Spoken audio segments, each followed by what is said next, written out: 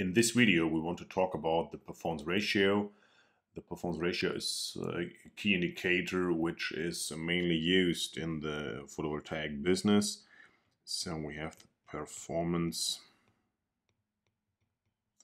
ratio, or abbreviated PR. What we need is, first of all, of course, we want to define the full load hours in a different manner in the photovoltaic sector. So we have the energy E, which is measured in kilowatt hours or megawatt hours, etc. Then we have the capacity or the nominal power of a PV system, P, that is given in kilowatt peak. So the PV business typically uses this index peak to demonstrate that that is the capacity under lab conditions. So we have defined the lab condition in the previous video. These are these standard testing conditions with an irradiance of 1000 watts per square meter. We have had the module temperature of 25 degrees Celsius and an air mass of 1.5. So that are our let's call them lab condition. And this peak power is only valid for these lab conditions which do not occur under a normal condition. And then we can define the ratio of the energy over the power. So we normalize the energy to the peak power, and that is called the specific yield. Y, this is E over P, and the unit of the specific yield is kilowatt hours per kilowatt peak. So of course this is a definition of the full load hours, so you can of course call this the full load hours of a PV system. The unit is of course just the hours or the time, but the PV business typically uses this unit to show that this is the specific yield. You can use the specific yield to compare different systems which are installed in a similar location with similar conditions, so similar orientation and inclination of modules. Then you can compare this value. Typically, the PV systems have a specific yield of full load hours of, let's say, 1000 in Central Europe up to 2000, 2100, close to the equator, and that are the value you can expect for a PV system, of course, regarding the radiation condition at the location and the mounting condition you have. Next, we have the definition of the performance ratio. So the performance ratio is the ratio of this specific yield divided by the radiation. So that gives us an idea of a system efficiency of our PV system. So the equation regarding all the regulations is that the performance ratio is the energy divided by the radiation in module plane multiplied by the area of the modules multiplied by the efficiency of the module. So that is the radiation in the module plane, so not the horizontal one, but the one regarding the inclined modules. A is the area of the PV generator of all PV modules, and ITER is the efficiency. What we can now do is we can use this, take this equation and do some manipulations, because this equation is not that helpful. what we can do is we can say, okay, the efficiency is the power we get from our modules over the power under optimal or STC conditions. So we can say that is the nominal power in watt peak over the area of the surface times, and then these optimal conditions is 1000 watts per square meter. So the STC radiation.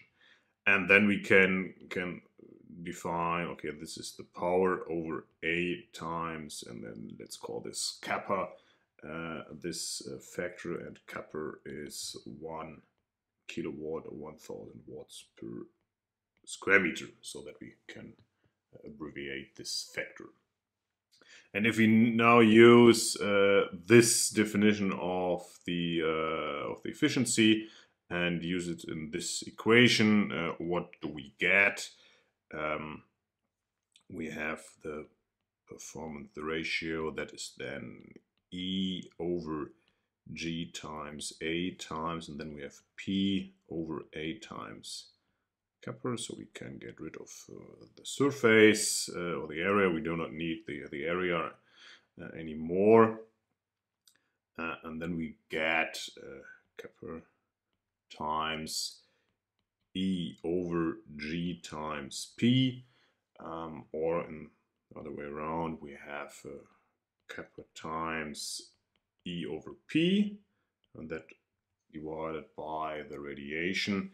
And E over P is just the specific yield, so this is Y over G times kappa, and that's the more useful way to write down the performance ratio. The performance ratio is more or less the specific yield, so the full load hours over the radiation in module plane. Of course, this equation does not, or the units do not fit, so we need this factor kappa to fit the units, as the performance ratio is just a value without any unit. But you can just keep in mind that the performance ratio is the ratio of the specific yield over the radiation, and that gives you an idea of what is the ratio the PV system can convert or use the radiation, and what is the factor of the radiation which is transformed into electricity. So there's something like a system efficiency. You can define the performance ratio as the system efficiency of a PV system. Let's make a quick example. What is a typical value of the performance ratio? So typically you take annual values to derive the performance ratio. Of course, you can calculate the performance ratio on a shorter interval, on a monthly or daily basis, but mainly the performance ratio is an annual indicator. So let's make an example. I think what we have, a radiation in module plane, so GM is 1200 kilowatt hours per square meter. We have a capacity of our PV system of 50 kilowatt peak and an annual energy production or yield of 51,000 kilowatt hours. So first of all, we derive the specific yield. So what is the specific yield? Y is E over P. So what we get is we have 51 megawatt hours over 50 kilowatt peak. That gives us 1020 kilowatt hours per kilowatt peak, or 1020 full load hours, but we keep to this definition of the specific yield. And then we have the performance ratio, PR, that is, of course, our unit factor kappa times Y over GM. So what we get is the performance ratio, that is this factor 1 kilowatt over square meter times, and then we have 1020 kilowatt hours per kilowatt peak divided by 1200 kilowatt hours per square meter. So you see why we need this factor to correct the unit, because this ratio is not unitless, and what we just get is a factor of 0.85 or 85%. So that is the performance ratio. That's a typical value for modern PV systems in Central Europe, for example. So what does this mean, this factor of 0.85 or performance ratio of 85%? This value reflects all the losses, neglecting the efficiency of the module. So all other losses we need to consider, like losses due to the transformation or the efficiency of the inverter, the losses coming from the cables, temperature losses by the modules, etc. So overall we get we have 50% losses within the system, and 85% of the yield or of the radiation is converted to electricity. So what you can do is you can write the overall efficiency, or the total efficiency of a PV system. That's the efficiency of the modules times the performance ratio. So that are the loss. That is the efficiency of the modules.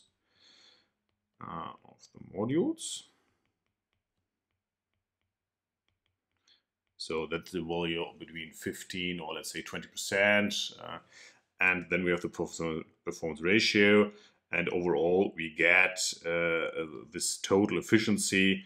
So if you have an efficiency of 0.2% times 0.85%, so the efficiency of the modules times our performance ratio, and that gives us overall a total efficiency of 0.17. So that is the total efficiency of a PV system. So 70% of the radiation is converted to electricity. We have losses within the modules, so the transformation of the sunlight to electricity, and then the performance ratio considers all the other losses which are occurring in a PV system. If you have a look at typical values of the performance ratio, you see here that's the slope of the performance ratio over 1 year with the system installed in Central Europe. The green bars represent the specific yield, smaller values of course in spring, larger values during the summertime, and then the smallest values of course during winter time. And these blue dots represent the performance ratio or the per month. The mean value, or this mean performance ratio, in this case is about 85%. So we are somewhere here. This is the mean performance ratio, 85%. Of course, this slope or this characteristic over the month is typical for the performance ratio. We'll have to look at this later on. So the performance ratio is not constant. There are factors which are influencing the performance ratio, like the module temperature or the radiation distribution. But overall, you get this typical slope of this curve with higher values during spring, slightly smaller values in the summer month, and then the smallest value, of course, during winter time. And if you have a look at the situation, what is the performance ratio per month? So on the left-hand side, you see what is happening during January. So smaller values. You see the full load hours per day on the first on the left y-axis. And on the right-hand side, you see the situation during July. So, of course, larger specific yield of full load hour values in summer month. And what you see is, again, these blue dots represent the performance ratio. So to see this variation of the performance ratio during winter time, you see even here on the 17th of July, you see there is nearly no energy production. We have a specific yield which is close to zero due to heavy clouds in this period. And you see the performance ratio on the 17th of January is just 25%. So we might think, oh god damn, there's a problem with the PV system, we have a technical issue. No, this value is correct. The system cannot produce on a higher level due to the temperature and radiation conditions on this day. And that's critical regarding the performance ratio, that the value per day does not give you any information about the quality of the system. You see this variation, and there is no technical issue during this period. You see here that the 12th of July, the performance ratio is smaller than the day before or after, and everything is fine. There is no technical issue. So in particular during the winter month, you have to keep in mind that the variation of the performance ratio is rather large. During the summer month, you see the performance ratio is rather constant, lying between 80 and 90%. Everything is fine. But again, you see even on the 11th of July, you see the performance ratio is large, although the yield is small. So again, this does not give you any direct information about the quality of the system if there is any technical issue. So the performance ratio is more or less a long-term value, not a short-term one. So keep this in mind and just rely on the annual value. That is helpful for interpretation and to identify technical issues, long-term issues, but the performance ratio is not a short-term indicator. So why does the performance ratio depend on the radiance and the temperature? What we can do is we have had this equation that the performance ratio is the energy over the radiation in module plane multiplied by the area times the efficiency. And the efficiency now depends on the one hand on the module temperature. The higher the temperature is, the smaller the efficiency is. And the efficiency of the modules depends on the radiation itself, because what you have is, for example, if you have the radiation or the irradiance in watts per square meter, so that is 1000 watts per square meter, and that is the efficiency of the modules.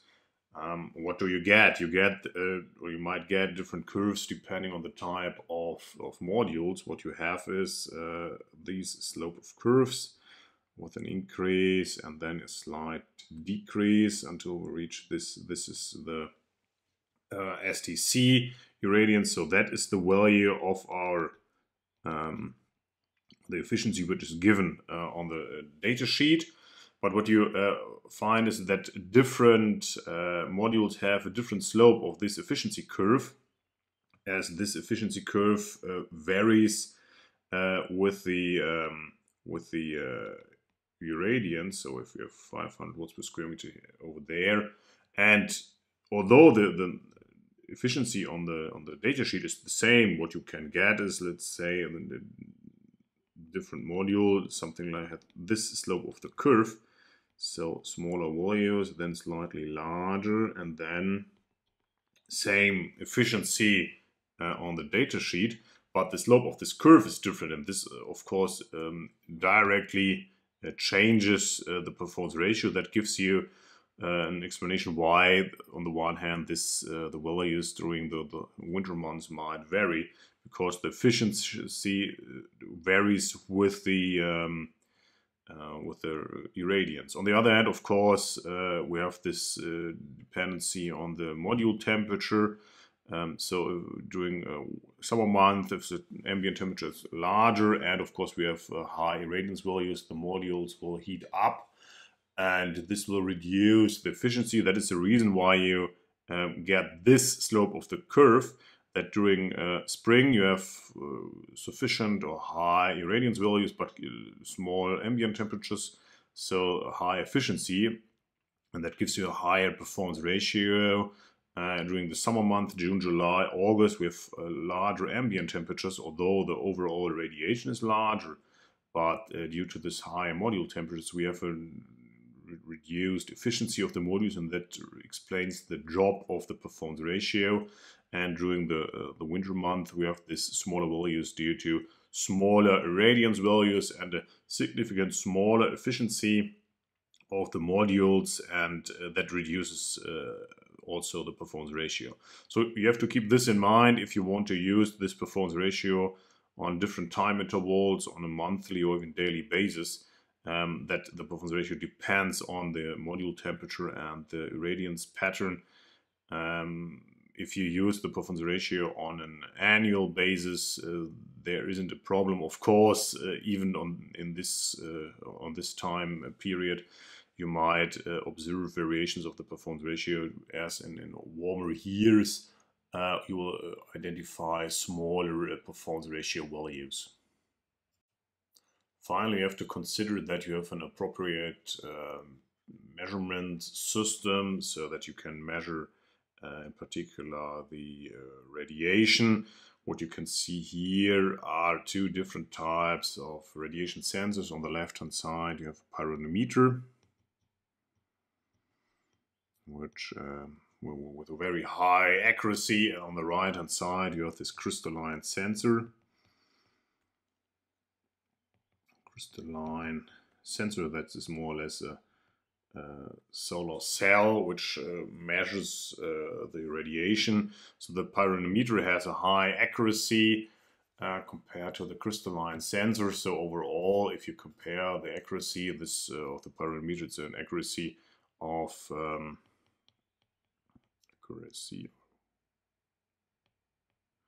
1 to 2%, and the crystalline sensor has an accuracy of, let's say, about 5%, so less accurate. And these pyranometers are used at weather stations, so they are reliable due to the accuracy, so used in weather stations.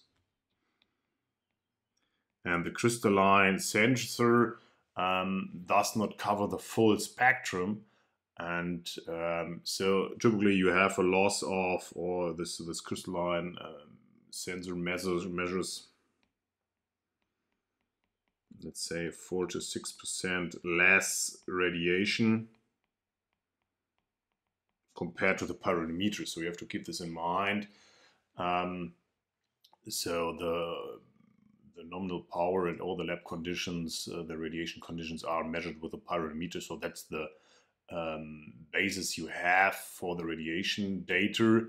And if you just have a crystalline sensor on site, you have a different, you get a different spectrum, you get a different radiation value, which are slightly smaller than the one which is used, for example, in yield reports or in the technical due diligence.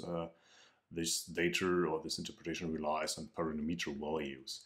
And what does this mean for the performance ratio? If we have, for example, some performance ratio guarantees in an O&M contract, that the operator of the PV system must reach a specific performance ratio level, you need, of course, a appropriate system to measure the radiation.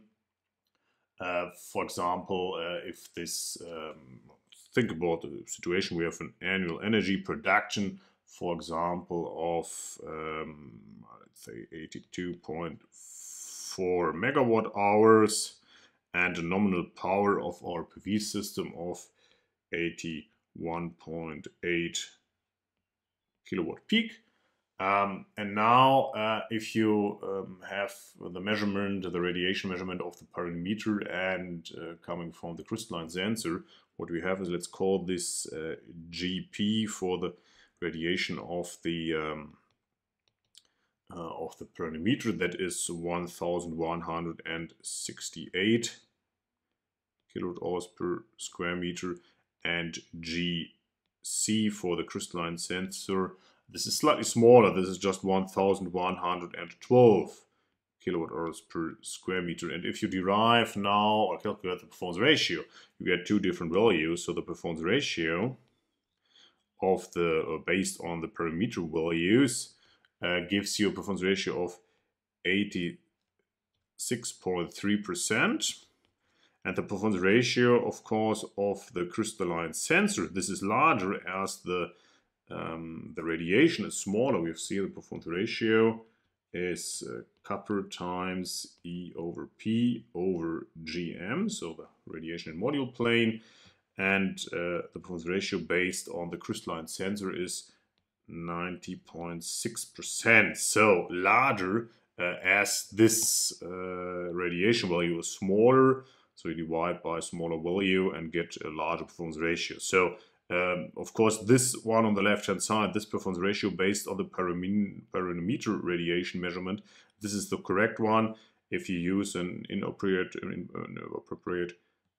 system, you get the wrong performance ratio value. Of course, this might look better, but this value does not help to do any evaluation of the yield production of the system.